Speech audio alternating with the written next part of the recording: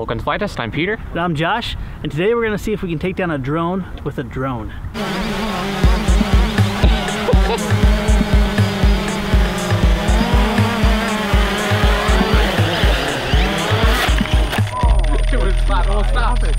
Stop. Turn off. So Peter, what are you going to be flying?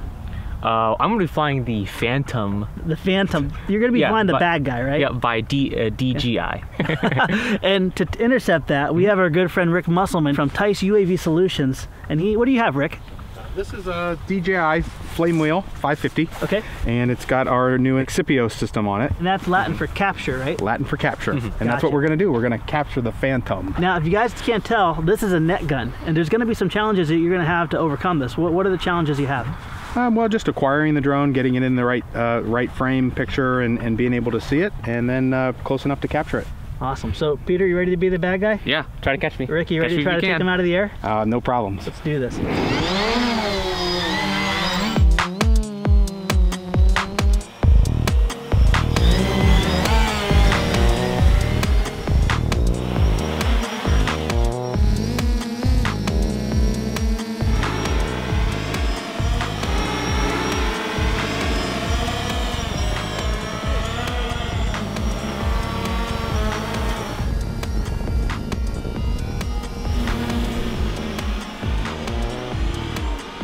So in the real world, a drone's just not going to be floating in front of your face. It's going to be moving at a pretty quick speed, especially if someone has some bad intentions for it. So the goal here is to have Peter flying from point A to point B, trying to evade and get away from the capture drone, which Rick Musselman is flying. And the goal will be to have Rick be able to nab him before he gets to his destination. In this case, it's the end of the runway.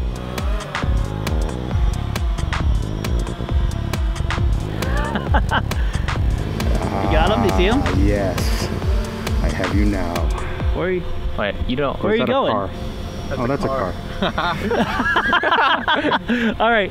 Yeah, you should see him now. Do you see him? Turn around. There you go. It looks like an angry spider chasing you.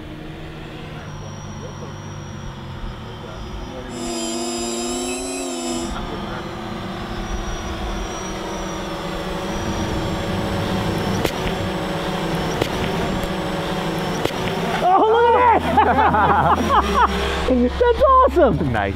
It netted it perfectly. Right, I need to unplug it for it, Brent.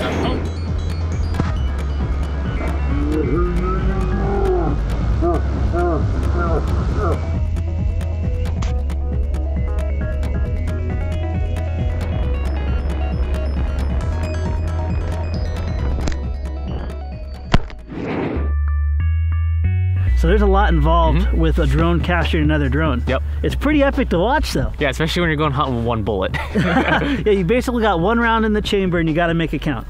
And you were the target. Yep. And Rick Musselman, he did fantastic. He came down on you and he captured you pretty quick, huh? Yep. Yeah, definitely, really fast. So one thing to keep in mind here is if you're heading straight on, the speed's going to be doubled. So he came up behind you and he slowly overtook you, and as he's overtaking you, he hit the button at the perfect moment. Now, there's a reason that we're looking towards this. A lot of people are using drones, unfortunately, for some bad reasons. Whether it's possibly delivering a bad agent, something like that. There's some real-world concerns where small drones can actually pose a threat, and we've obviously seen that lately. But a really cool thing to see is the ingenuity coming up with people to overcome that. Yep. Now, we've seen a couple different things. We saw a net flying through the air, but it's kind of different, wasn't it? Yeah, it was attached to like S900, I think. Yeah. Basically, a big copter pulling it through the air you eventually have to come over and snag it. And there's other means of doing it too. Like, you know, you can always grab your shotgun. Yeah. But the problem is there's some ordinances in some cities you can't use it. And the other thing too is people have also tried radar jammers. Those are actually very illegal in the U.S. For most agencies. You can't use a GPS jammer. You can't use RF jammers, at least for private citizens right now. But that stuff is highly illegal. And unfortunately, we don't live in the age of Rotor DR1, so we can't have our favorite Swede shooting them out of the air either. So that was pretty cool, but now we're going to go ahead and test out and see if it's possible to take a fixed wing against a fixed wing, and we're going to use the Excipio to do that as well. So we have one mounted on the Kraken. Awesome. And what are you flying, Peter? I'm going to fly your Sparrow. This is like one of the newer designs you're coming out with, isn't it? Yeah, it's not even released yet. Kind of looks like a drone, like a it's a little drone that probably carry bombs and narcotics, you know, dangerous stuff. So let's try to capture it. Or Skittles or Mountain Dew, we'll see. Yeah. So the goals here, we have 2 cameras, we have a splitter so I can see from the Excipio view, so I can see where the gun's pointing, and then I can also fly off of the GoPro on the top. And our hope is I can get behind you and then net you before you get down to the end of the runway. Okay. Ready to put it to the test? Let's do it. All right. Give it a shot.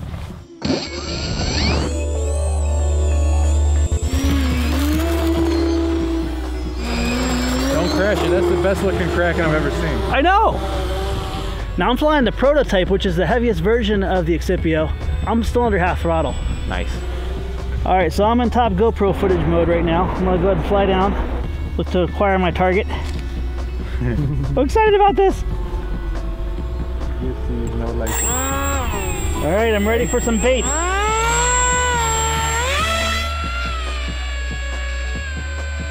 I haven't chased a Kraken in a while. It's therapeutic, isn't it? Yes. Go to gun view here. Gun view activated.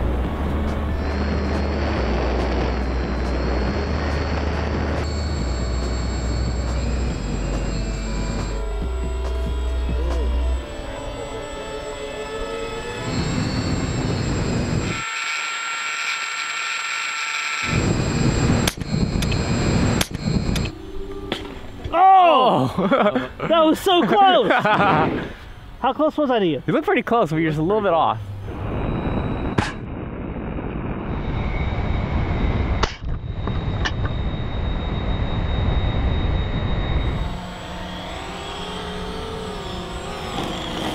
Nice. Super soft landing.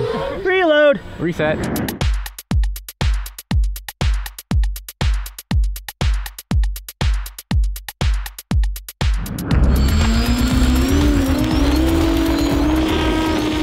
Up there.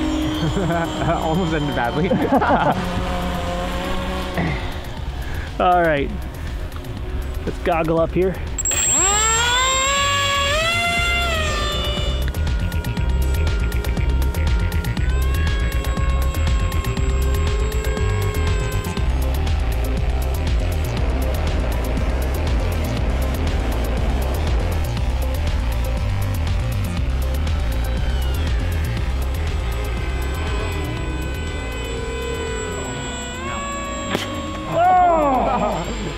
How close? You were really close. I thought you were going to get it. Should I go under it? Just under.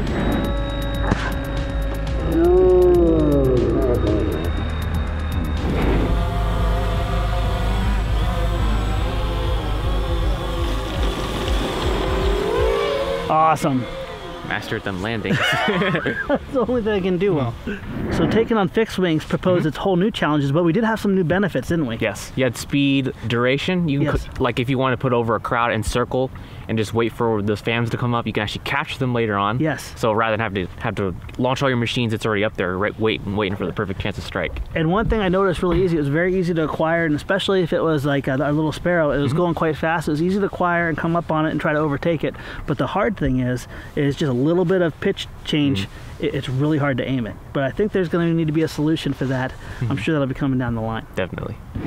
Friends, I'd like you to meet Sean Theiss. Now, Sean has been a dear friend of mine for about 6 years now, haven't you? That's correct. A matter of fact, when I was just getting into FPV, I stopped at his door to ask him a lot of advice because you've been pioneering this for how many years? Oh, we've been messing with this stuff probably since 97, 98 time frame. And now he's actually the head of Theiss UAV Solutions, and also it's a sister company of ours as well too. He's part of the Lauren International Group. Now, Sean, you didn't design this to be flown on Krakens and taking down little Sparrows. You designed this with a lot of different purposes. That's true, and in fact, even as the design progressed, we found out there are other uses to it that we hadn't initially even thought about. Initially, we started designing the system to meet the bad or the negative drone applications that would be coming down the line, which of course we're already starting to see. Yeah. So of course we designed it with in mind for a drone to take down another drone, so air to air. But as we developed this, we also found out that there were other applications that we could actually use this for attacking or neutralizing a ground target. So from air to ground.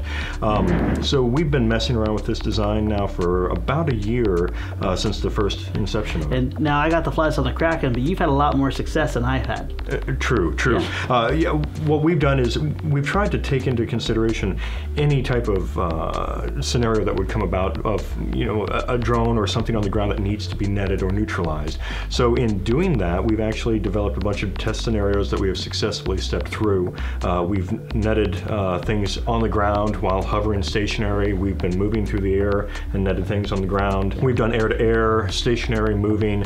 We've even done air-to-ground of netting a person, and I was the lucky guy who got netted. Yeah. No one wanted to get in front of that. No one wanted to get in front of it but me. So. Well, I was really amazed your pilot, Musselman, did a really good job on nabbing that. It almost seemed like you wanted us to go a little bit faster. Yes, and well, now granted, he's been doing it a little bit longer, but I was very pleased and amazed at how well the system is done. Even from the very first prototype testing that we did, his success rate, literally 8 out of 10 times he was hitting it on the first shot, no matter what we were doing. And any time that there was an issue, it was simply a matter of getting used to the system and how it looked in the camera in terms of where you were targeting, and which are things that we're working towards trying to actually make easier for everybody as an end user. Well, I can definitely appreciate the challenges that people have, and I noticed immediately when I put on the Kraken, there was some, you know, ranging. I know you helped me with ranging the gun and everything and trying to find it.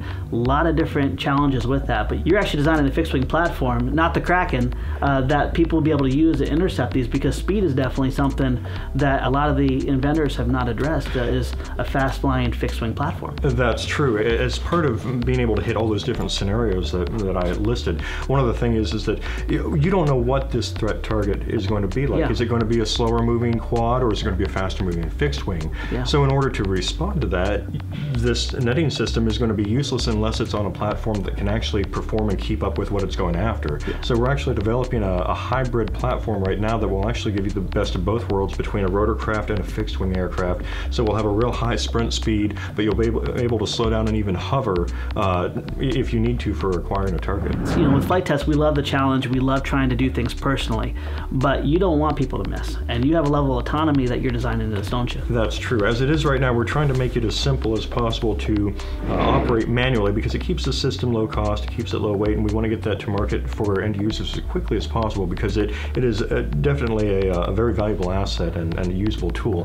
But our end goal that we envision, our end capability for the system, is actually for this thing to be completely autonomous, where in your camera you basically would find your target and tell the autopilot or the flight unit that there's the target that we want to go after, and you basically hit a button that arms the system.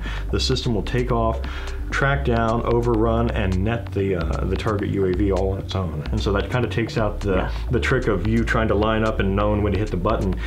That will all be taken care of for you in the final version of this system. In this case, it's not going to be about skills, it's going to be about safety and security. Correct. Which is really important. Now, we get around two at this, right? Yeah, there were some things that I've already seen that we can address on a real simple basis, but yeah, you deserve a round two, and we definitely want to see a round two on that. So friends, one thing I'm really excited about this is Sean has a wealth of knowledge. You have over, what, 30 years of doing this? Yeah, probably about that. But he has a wealth of knowledge, and he's going to be sharing that. So you can look for Sean on future videos. There's a lot of new techniques we want to show you guys. As people get more advanced in the hobby, they want to learn new techniques with new materials. Sean is going to be back showing us how to do things like fiberglassing over foam board, some really amazing techniques on molding, and we want to share that with you. But also, if you want to follow this project or contact or collaborate, Sean, how would they reach you? Well, the best way would be to go ahead and visit our website, and that's theissuav.com. And additional contact information will be seen down below in the links. Friends, we want to thank you for watching. We'll see you next time.